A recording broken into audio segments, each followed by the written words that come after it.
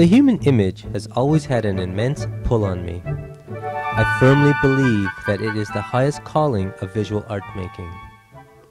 A painting succeeds or fails on the issue of whether or not it is an emotionally satisfying or charged experience for the viewer. There are many modes of drawing: high realism, expressionism, abstraction, etc., but they must all meet that singular criteria. This singular criteria is comprised of three qualities. The first quality is called the visually impressive. This is the craft of drawing, and where the issue of plausibility must be met. The second quality is the emotive or spiritually impressive. To have a finely drawn image that is devoid of any emotion or spirit is, of course, dead.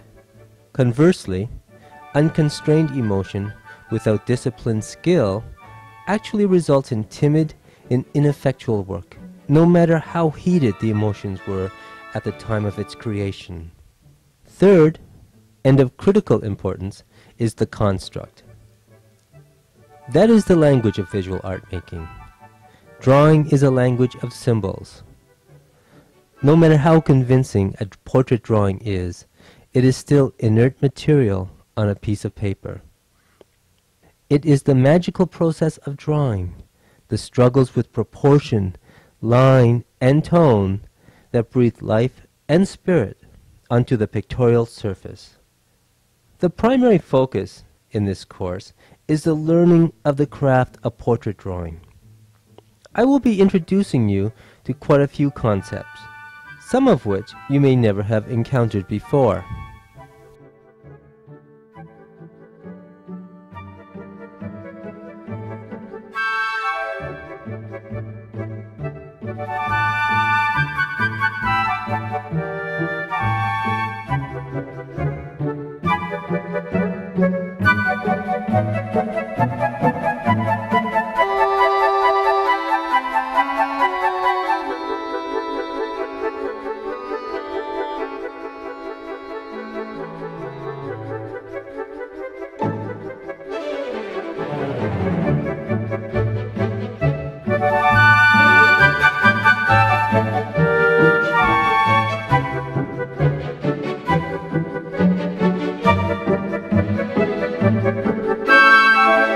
Before we begin to draw, there are a couple of issues that first must be taken care of.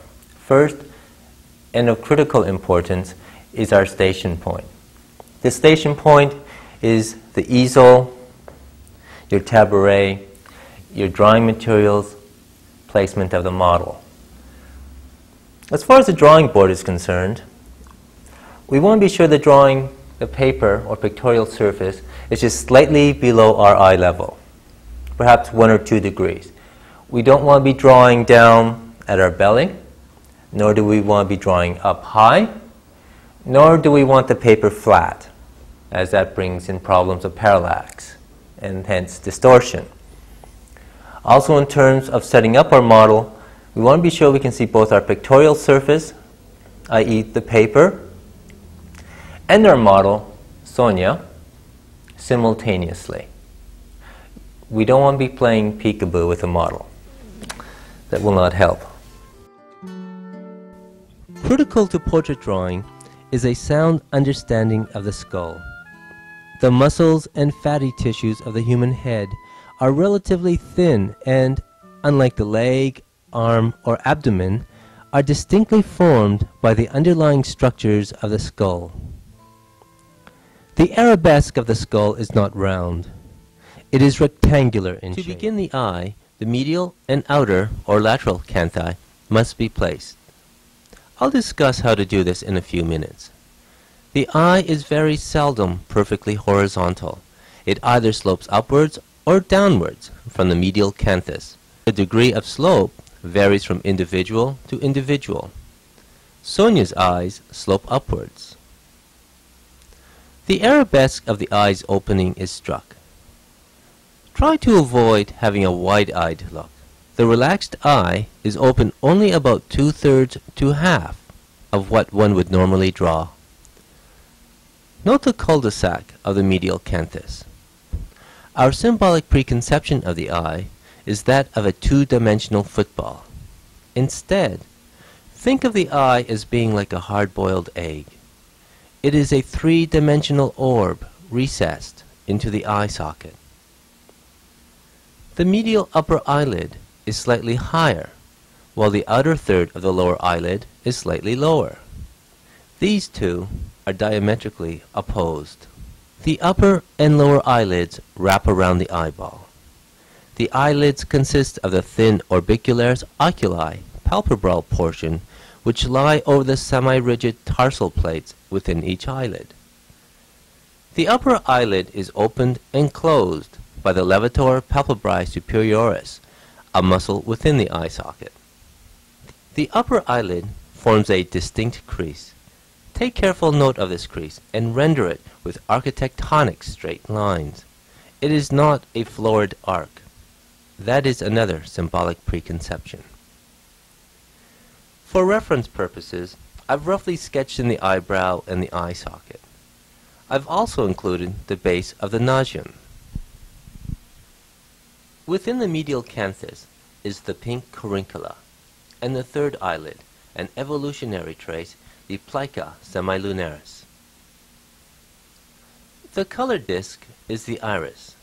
Like the lens of a camera, it functions as an aperture, controlling the amount of light entering the eye by dilating and constricting the pupil. The iris is concave, while the cornea, the clear, contact lens-like covering, is convex. This has the effect of refracting the light entering the eye and lighting up the opposing side of the iris from the highlight. The radiating lines of the iris are colored folds, very much like a Japanese fan. The dark circumference of the iris is a result of small muscles that pull and relax the radiating folds of the iris, thus dilating and closing the pupil. The so-called white of the eye is the sclera, which is anything but white. It is a neutral gray, generally tinged with yellow, red, or blue. Keeping the sclera white lends a portrait a quality I call the village of the damned look. White eyes have no souls.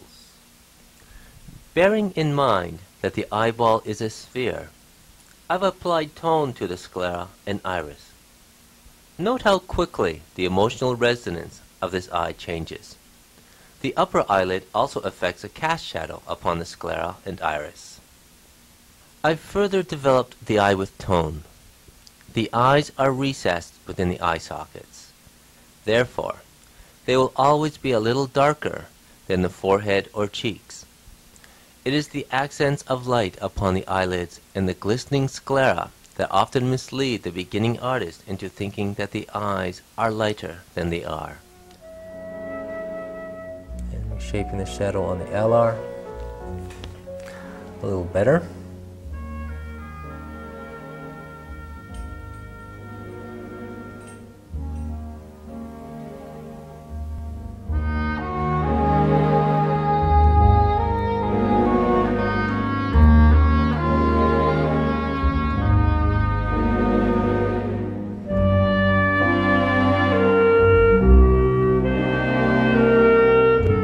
But with each drawing, I believe you should take each one right to the wall. I think as students you should not worry about overworking a drawing. Because inevitably what happens is one never goes beyond their current ability. They stop there, and thus they don't grow, they don't progress. With a 2H. You can see the difference between here and here. Now we go back to here.